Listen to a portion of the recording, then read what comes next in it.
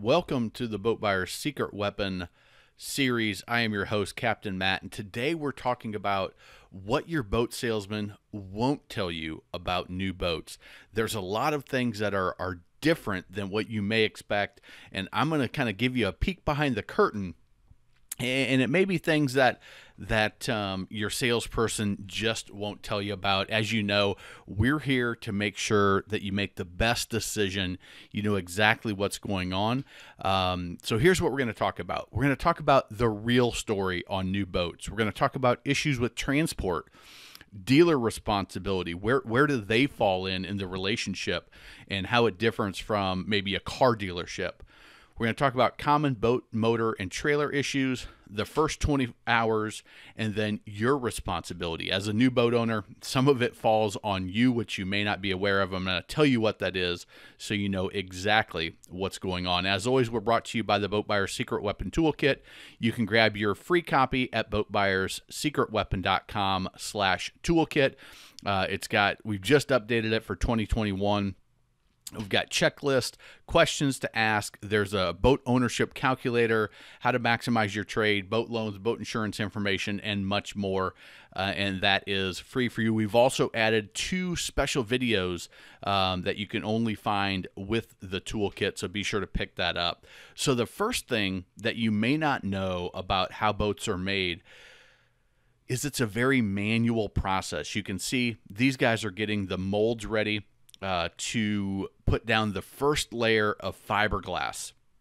So that is a very manual process. There's only a handful of manufacturers that use a robot to spray some of it, but there is still a human component where you're getting in there and you're rolling out any air bubbles, and it's a very, very manual, labor-intensive process. Now, the good news is a majority of boat builders are building their boats 100% in the U.S. That is great for our economy. It is a very manual process, though. As you can see, once they get that fiberglass laid, they pop those out of the mold, and they'll actually run down the assembly line in 2 lines. So they run down, the top half is laying next to the hull, and they're going to put all of the components in. So put all of the wiring, attach all of the mounting plates where they're going to mount pieces that maybe where the cleat's going to be, or where there's going to be a attachment to the swim platform, whatever it is. And then once that's all together, then they're going to marry that top half in the hull. There may be an insert piece. Each dealer or each manufacturer does it a little bit different. The way they affix it may be different. They may do a foam shot in the middle and use that. There's a lot of different variables, but the key point is it's all done by hand. There are people that are in the boats that are laying the wiring, laying the cabling, affixing things, and everything is done very, very manually. What that means is that sometimes mistakes can be made. It is virtually impossible for a manufacturer to deliver a boat at the end of the line to be 100% spot on, no errors, no mistakes, nothing in the boat that shouldn't be in there, like a loose nut or a loose bolt rolling around, or some shavings. That's why having an inspection process is very important. At the end of the production line, there's an inspection process where somebody goes through the boat and tests everything. There may be steps throughout the build process, because once you marry that top half and bottom half, and once you put that boat together, there's going to be things you can't see. So most manufacturers are going to have that inspection process throughout. A handful of manufacturers will put their boat in a test tank, and they may fire it up, they may not, but they may put it in a test tank and test some of it. Some will even run it through a shower process on a cruiser. Sea Ray used to do that on their yachts and sport yachts.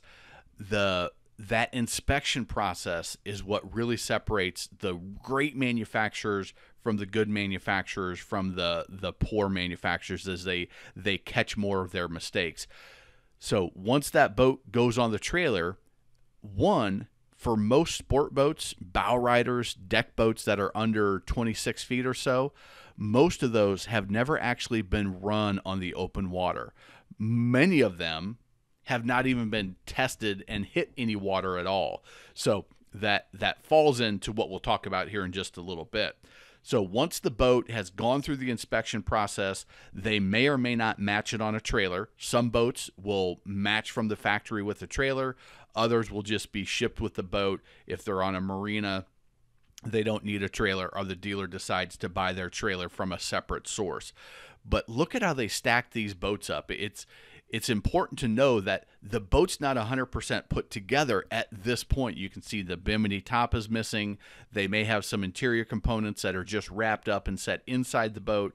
The canvas cover is wrapped up and tucked inside the boat, and they're going to load these up. Once they load them up, they're do a pretty good job of wrapping them, but if you look, they're going down the interstate, maybe thousands of miles, shipped from, Sea Ray built in Tennessee and shipped all over the country. There's chances for some nicks and dings to happen on the way from the factory to the dealer. Once they get to a dealer, there is another big step that comes as they have to unload all those boats. If you look, it's not just as simple as backing them off a car ramp like you would on a car transport. There's actually equipment involved, whether it's a crane that they have to rent on some of the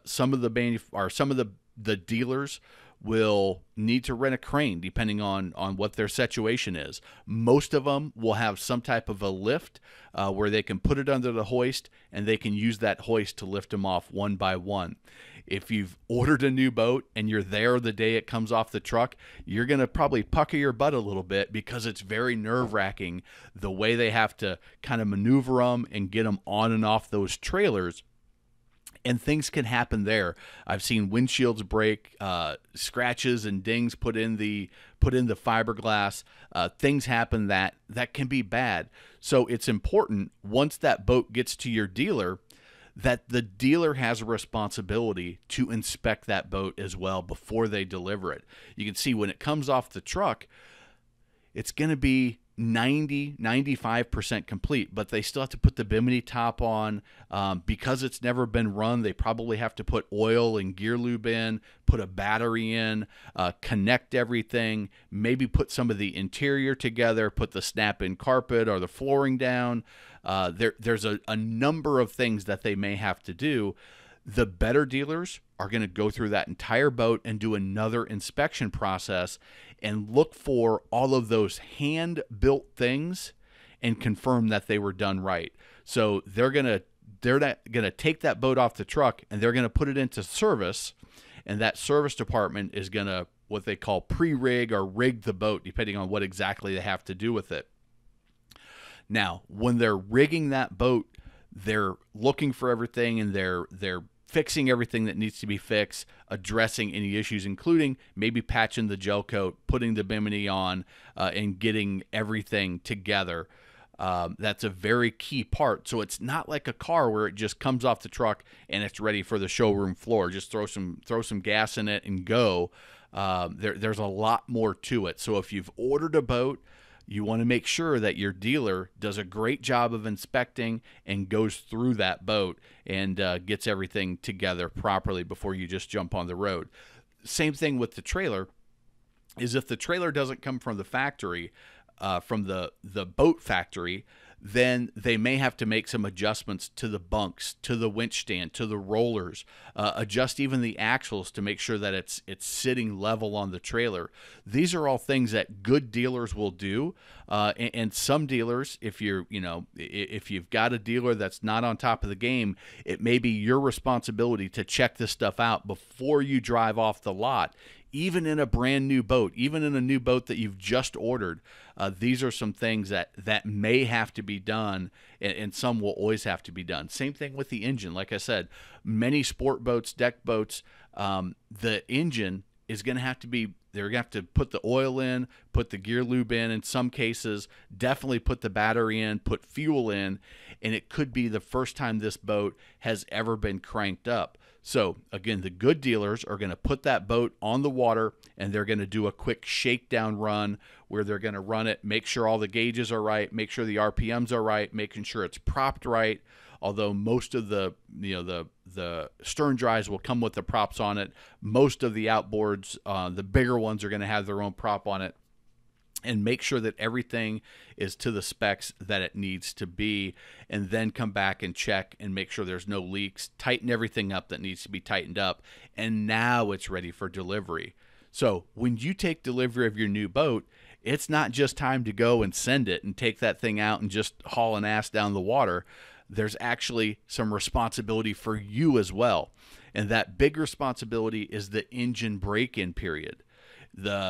Each engine manufacturer is going to have their own break-in period, and it can be up to 20 hours.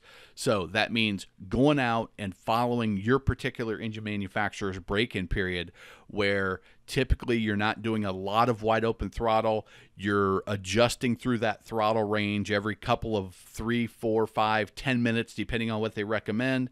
And you're hitting the RPM limits that they say no more than 3/4 throttle, and full throttle approximately 1 minute every 10 minutes.